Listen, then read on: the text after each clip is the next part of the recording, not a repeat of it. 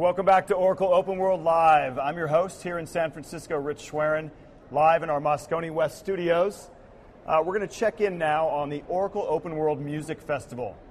5 nights, 8 venues, 24 artists. If you're watching there, you just saw Macy Gray, Jimmy Cliff, Joss Stone. Of course, we had some concert footage of Macy a few days ago. Jimmy was here with us in studio for an interview, and Joss Stone we'll get to in a moment. Well, the music festival has a lot of different artists at a lot of different venues. Golden State, we had James Grunler perform live here on set. Of course, the Hives are coming up in the It's a Rap Party on event on Thursday. Well, last night, we did have a chance to catch up with Joss Stone. This was before her performance.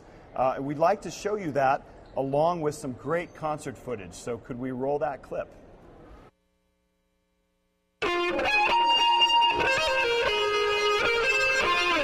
I'm excited by technology because it makes it possible for us to do so many things. And for me personally, it makes it possible for me to spread my music around the world. You had me, you lost me, you wasted, you cost me. I don't want you here messing with my mind.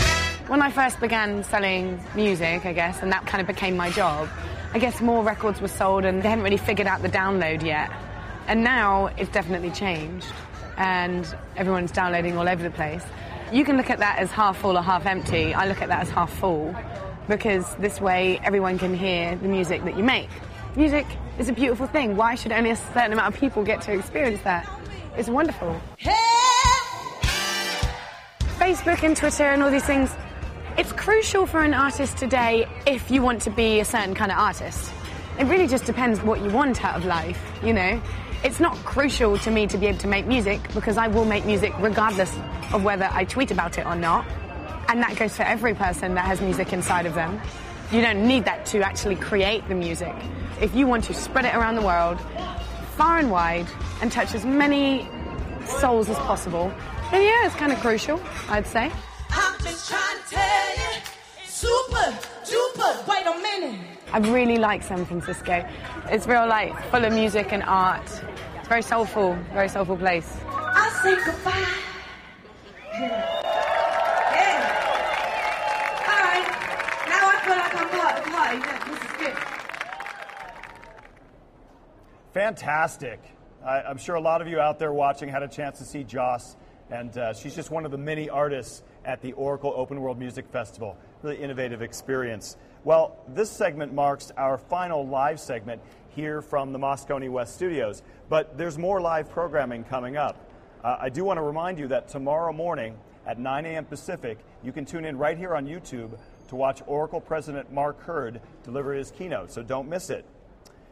It's been a pleasure to host the show this year with dozens of live interviews. We've talked to Oracle Chief Corporate Architect Edward Screven, Oracle Chief Security Officer Mary Ann Davidson, of course, Group Vice President of Product Marketing Bob Shimp was kind enough to come on the show, I think 3 times. We've talked to a number of different people from areas of the company. Paul Salinger from Events talking about sustainability. John Chorley, our Chief Sustainability Officer, talking about the importance of sustainability to the corporation. We've also had a lot of fun with a live musical performance right here in studio with James Grunler of Golden State. They're about to go on a tour up to Seattle. And also, if you tuned in this morning, you saw members of Oracle Team USA. They're in the midst of a regatta right here in San Francisco. They were kind enough to come on the show, and they brought with them the oldest trophy in sport, the America's Cup. It was a fantastic experience. All told, by the time we're done, we will have broadcast more than 60 live segments. So now, before I sign off, I'd like to thank everyone who has helped make Oracle Open World Live possible. From Oracle, Jeff Spicer, Christina Cavanna, Suzanne Cronin, Kathleen Quiroz, Nicole Bigley, Adrian Olds, John Von Seeberg, Lisa Catalano, Kimberly Lewis, and of course the entire Oracle Digital Media Technology crew. Our music correspondent, Shannon Marie, and of course the crew here at Moscone West in San Francisco, Open World Live. Jennifer Goodman, Angela Cosentino, Denise DePaula, Scott Green, Jim Iacona, Jakub Kalosek, Joe Victoria, Steve Barger, Mario Torres, Scott Mackel, Daryl Flowers, Mikey Ewerts, Jeff O'Salmon, Jonathan Cox, and David Rome. Excuse me, please. There's one more person that we need to thank. So on behalf of Oracle Executive Management, the production team and staff, all the crew here, we want to thank you, Rich, for the fabulous job you've done all week long. Thank you. Thanks so much. Thanks, Suzanne. Thanks, everyone. Thanks, everyone.